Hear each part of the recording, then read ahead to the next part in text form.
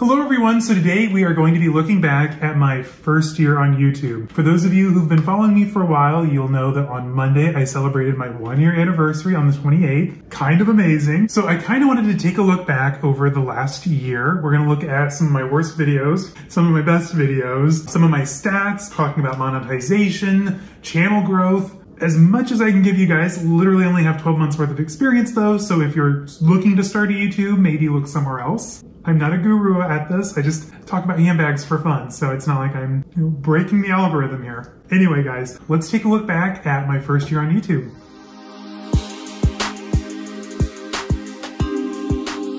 Hello everyone and welcome. If you're new to my channel, my name is Caleb, and on here you're going to find a lot of things like luxury shopping, reveals, reviews, unboxings, luxury travel, daily vlogs, pretty much anything that has to do with life and style you're going to find right here on this channel. So before we go any further, make sure to hit the subscribe button down below, give this video a thumbs up, and say hi to me down in the comments. Always have a fun interaction down there, safe space. And if this isn't enough for you, which I'm guessing it's not, find me over on Instagram, caleb.snell.designer, and yeah, my first year on YouTube. So looking back when I first started my YouTube channel, where was I? It was right in the middle of the you-know-what. We were locked down, couldn't really do much. I was a little bored and I was doing a lot of online shopping. Starting a YouTube channel is something I'd always wanted to do ever since I could remember, like literally since YouTube's been a thing. I don't know, it was like a perfect storm. I was bored. Zane had extra time to edit because we couldn't go out and do things. I was shopping a lot online, and for me, this is gonna sound completely psychotic, but I'm a person that watches the background in videos. I mean, granted, this apartment's not terribly glamorous, but our last one was gorgeous. And I was like, you know what? I finally have the perfect space to kind of showcase, a lifestyle channel. Here it is. And then we moved. What can you do? Anyway, so looking back at this year, what have I learned? What have I gone through? Let's talk about some of the videos because there are some very cringy videos and I have some insider information on some of them for you. So let's dive in. Okay, guys, so when it comes to my very first episode, the trailer, my hair is really long because we were locked down, so it's not like I can go and get a haircut. I've squeezed myself into some Gucci, you're welcome, and literally as it's playing through the snippets, I wanted to kind of make it look like these were upcoming episodes that you might be able to see. However, they weren't. I never produced them. I am literally just mouthing like, this is a Gucci jacket and it's blue. I'm just like saying like the absolute bare minimum. The gondolas at the beginning, those are just straight up from our trip to Italy, and I just happened to film them correctly on my camera. I'm like, okay, well, I want to have some travel on this channel. Couldn't really travel at the time, so it's not like I could film anything. Here's some old footage of Italy, and yeah, basically a fake video. So I kind of punked you guys, I'm sorry. Thank you for sticking around for those OG subscribers. Looking back, incredibly cringy. I don't know why I popped my collar out like that. Love the jacket though. Would I wear those jeans with that look again? Probably not. I missed that apartment though, it was beautiful. And can we talk about the title cards? Horrendous, absolutely terrible. I was trying to go for an aesthetic and missed the mark on that one, so I'm sorry, you guys. All right, so looking back, let's talk about another video. Which one is it? Oh my gosh, the designer bag collection video. The original designer bag collection video is one of the biggest disappointments on my channel. It's taken it over a year, well, nearly a year, to get to 512 views. Ouch.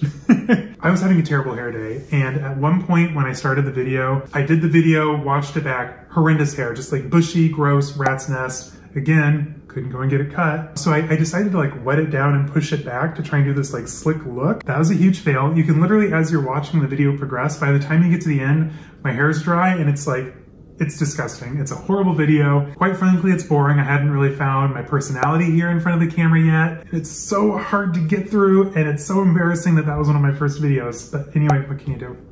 All right, so skipping through, okay, my Louis Vuitton haul Fornasetti reveal. That was a bad day. I was having a bad day, I'm not gonna lie to you guys. So I was in the car, I'm all ready to drive downtown Chicago, go to Oak Street, pop into YSL. There was a couple things I wanted to buy. My essay was not texting me back. Still haven't heard from him. It's been nearly a year, but that's fine, it's okay. I was just disappointed. It was starting to rain, it was gross. I didn't feel like driving all the way into the city just to walk around in the rain. So I literally drove to our Neiman Marcus down the street. They didn't have the YSL bag I wanted. I ended up in the LV line, as these things happen, you all know. And I bought a bag that I particularly, not saying I didn't want it, but this was the one instance, the only instance on this channel where I bought something just to buy something. And I kind of regret it, I'm not gonna lie. So it's the same amount as the YSL item I was gonna purchase. I mean, it was gonna be the YSL, the monogram clutch, and the caviar, not the caviar, they call it grain de poudre. The grain de poudre leather, and I wanted black with gold hardware. Simple. I mean, it should be easy to get right, but my Neiman Marcus didn't have it. Same price, I bought the LV Daily pouch thinking I would fall in love with it, and it didn't happen. Now, mind you, I didn't just like go out and willy-nilly charge something just to have something to buy. Like, I legitimately had the money for something else. I just ended up buying the Daily pouch instead. I've used it a few times, but it's not like my go-to. It's not my ride or die. Like, if I'm wearing something, you know, fun, pink, and flirty, I guess, I'll grab it. But if I could do a do-over, I don't think I would buy it just to buy it. You know what I mean?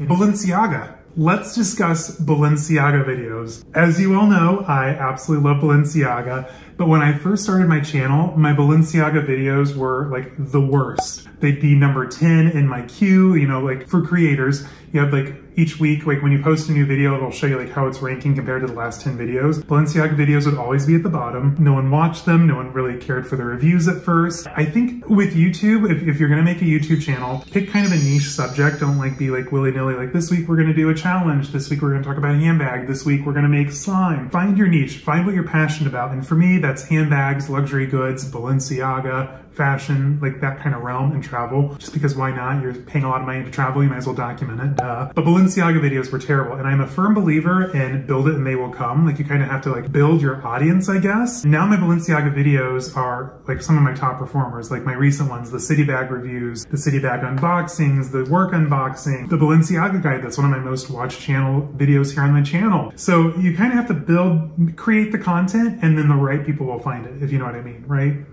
So anyway, as you all know, I love Balenciaga. There's probably an unboxing and a review of Balenciaga every month on this channel. Kind of a problem. It's not a problem. It's a passion. We'll call it a passion because we're not negative around here. But yeah, Balenciaga. So when it comes to my most viewed videos and my least viewed videos, let's start with the least viewed. Let's get the sad part out of the way. Oh my God. So my top 3 least viewed videos are, drumroll, I feel like someone needs to hand me an envelope so I can like do it Academy Award style. Anyway, next time.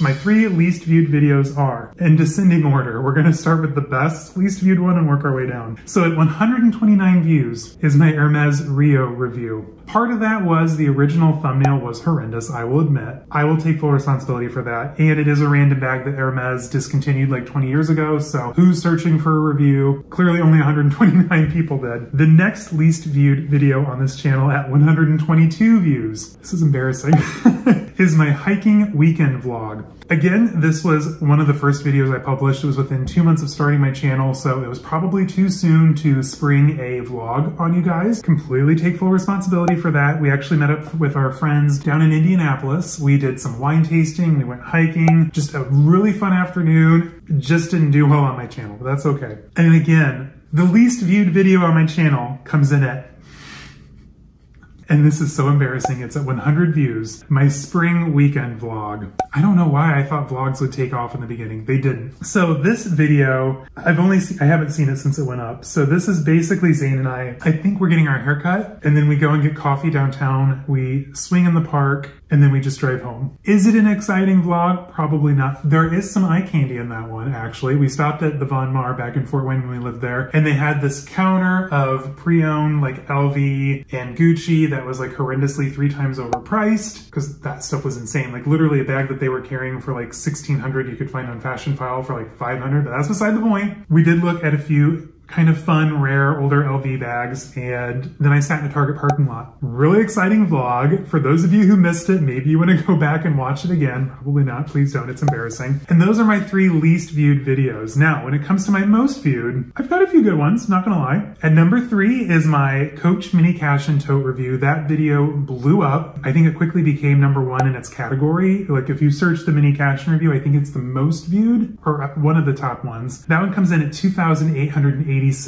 as of today. The second most viewed, and I'm really curious why, because there's a lot of really good, you know what, I'm not gonna question it. If you wanna go watch it, please do. But I mean, there's tons of other videos on the same subject. My YSL Uptown pouch review comes in at 2,930 views. It's a 13-minute video, talking about a bag that can barely hold a phone and a card holder, but watch it if you want.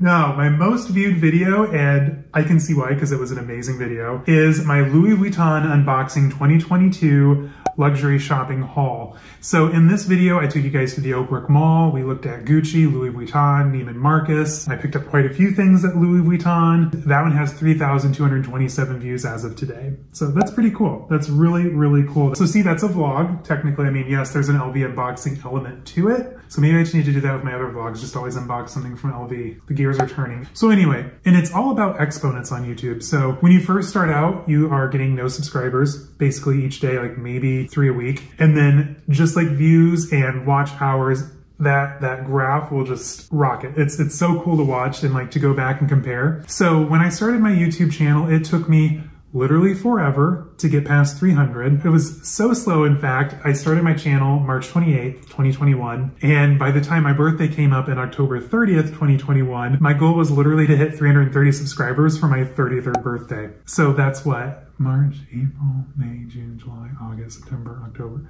That's 7 months to get to 330 subscribers. That's a long time, and might have been a slow growth, quite honestly, compared to some of the other YouTubers that I started out with. But I've caught up, which is a good thing. I'm very grateful. It kind of turned around at the start of this year with my video where I discussed my 2022 luxury wish list. So that video, just for kicks, let me see here. Here are the numbers on that video. It was viewed 1.9 thousand times. It has 202.9 watch hours. That's like, what, 3 weeks, a month? I don't know. It's gotten me 68 subscribers and I made 63 cents on it, but we'll talk about monetization here in a minute. But that video, you guys, was literally what turned my channel around. I was 591 when that video went up. I hit 1,000 about a month and a half ago in February. I ended up hitting 1,000 subscribers. So it really, really took off, which is amazing. I'm currently at I think I'm at 1,333. That's a nice round number as of today. All right, so some things to know about monetization. It is not going to happen overnight. And once it does happen, don't quit your day job because it's going to be a minute before you can actually make a profit and pay yourself back. Once you factor in the laptop, the MacBook Pro, the lights, I have 3 studio lights around me, the microphones, the tripods, the gimbal, a lot of money, not to mention if you're a luxury YouTube channel, all the shopping you have to do. I want to create an LLC and make that a tax write-off. Is that a thing? Let me know down in the comments if anyone knows tax law. Anyway, it takes time to pay yourself back. A lot of time. You're going to be in the hole a few $1,000s when you start your YouTube channel if you want to have like the lights, the this, the that, and the other, which I highly recommend. It takes a minute to pay yourself back. For full transparency, because you know we love transparency around here, let me just put my financials out there on the table for you. So year to date, which is like, I think I got monetized on February 12th. So yeah, I hit about 1,000 mid-February. I know I hit 4,000 watch hours well before that though, which was kind of amazing. So since February 12th, up until today, which is March 27th, I've made $93.25. Seriously though, not to knock it, that is amazing. Who knew that something that's like so fun and enjoyable could also make you money? I mean, that's kind of a concept, right? So the way the monetization works for the viewers, in order for the content creator to get paid, you have to watch the ads all the way through. You can't skip. Kind of a bummer because I have literally seen ads pop up for like 45 minutes long and I'm not kidding, which is absolutely insane. But for my fellow content creators that I know are monetized, I watch the ads all the way through just because it's the nice thing to do. I mean, we as content creators, we work incredibly hard. I know for a fact without Zane doing my editing, I couldn't do this and do 2 videos a week because I'm a very lazy person. And when I have downtime, I want my downtime. So it would take a lot for me to get the laptop out and edit a video and do what he does and make it look as professional as he does and also shoot the darn thing, do the shopping, do the research. A lot of work goes into creating content. When I see, you know, like the thumbs up and the positive comments, like that means the world to me because I'm doing it for me because I enjoy it, but I also want to do it for you guys because if I'm making things and putting them out there that no one wants to watch, then what was the point? You know what I mean? Am I trying to become a trillionaire and like have like, you know, 3 million subscribers? I mean, absolutely, but I know it's going to take time. Just for those who have been subscribed to me, especially those from the beginning that continue to watch, comment, thumbs up, I just want to give you guys a huge shout out and say thank you so much. I do this because of you guys, quite honestly. It's fun for me to make content that I know you're going to enjoy. And I love, you know, Zane's little quirks that he puts into the videos, like the pop-up comment. I think those crack me up. If you guys watched my handbag collection video, came out Sunday, that little graphic took him so long to make and And I'm kind of terrible because the night before it was supposed to go out, I said, well, what if we put a background color to it just to make it easier to read? Just because I knew there'd be comments like, Caleb, we can't read this. And I wanted to make sure that you guys were able to read, you know, even though I'm saying the name of the bag, I wanted to make sure you were able to read it as well. I don't know where I'm going with that, but a lot of work goes into a YouTube channel. So before you start, make sure you have the time and also engage with your audience. This is going to be something for my fellow content creators. No matter how big of an audience you have, whether you have 200 subscribers or less, or, you know, 20, 30, 40,000 subscribers, reply to comments. Give it a heart, reply, it's interaction. It's letting your community kind of know more about you, more engaged. Because I know if I comment on a bigger YouTuber's video and they reply back, like that is amazing, cloud nine. I'm like, wow, they saw my comment and then they took the time to respond. I think that's so cool. For content creators, it's kind of a job, and it doesn't just stop once you hit the publish button. You have to follow through and see it to the end line. Is that a football reference? I don't know sports. You get what I mean. Take it home, make a goal, sports stuff. I'm so bad at this. Shoot a hoop. I don't know. You know what I mean though, you guys. So reply to comments. It's not that hard. It takes like 2 seconds. And it's fun because you get to know your community better. Like I've met so many awesome people, like fellow content creators here on YouTube, on Instagram, down in my comments, like really cool people who have like awesome input to say. You know, they're sharing with you like what kind of bags they're looking for, what they just added to their collection. They want your opinion on things. So I think it's fun to interact, and I just love that aspect of being on YouTube. It's so cool. I'm geeking out about it. Anyway, so moving forward, I want to hear some feedback from you guys. I'm always asking for feedback. I love it. Let me know down in the comments, like what was your favorite video of mine and like what made you want to subscribe and